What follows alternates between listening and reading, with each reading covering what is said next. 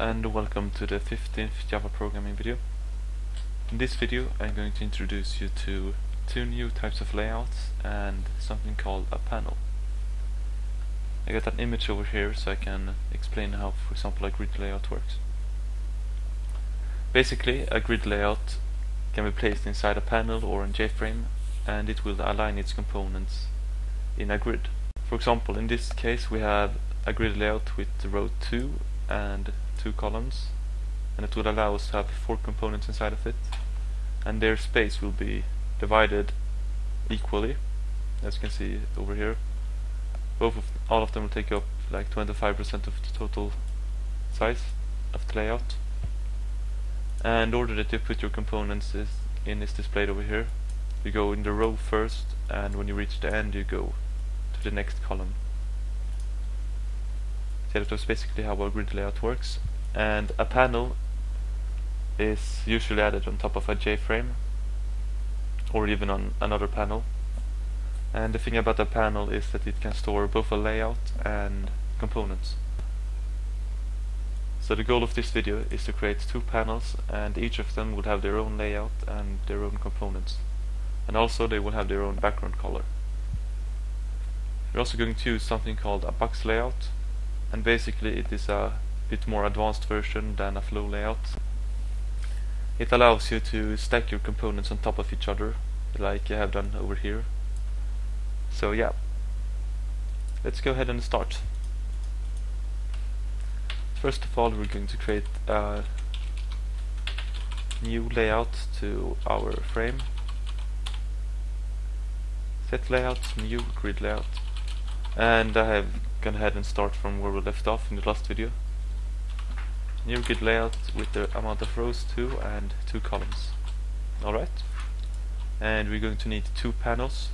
J panel, panel left, new J panel, panel, panel right, new J panel.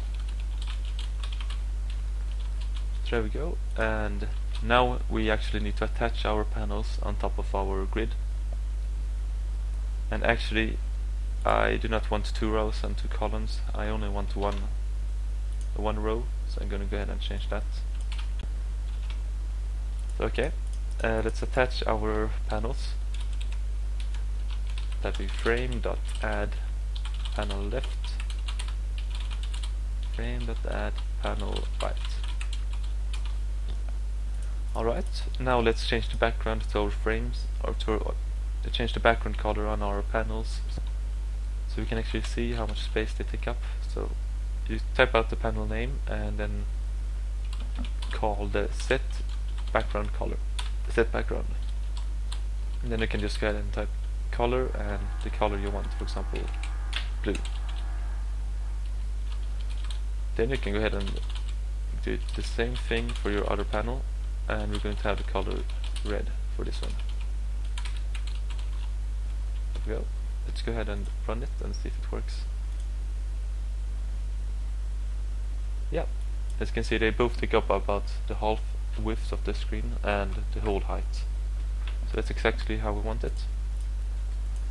And as I said before, we want both of them to contain their own layouts and components, so we're going to set a layout for our panels. Panel left, that's set layout, new flow layout.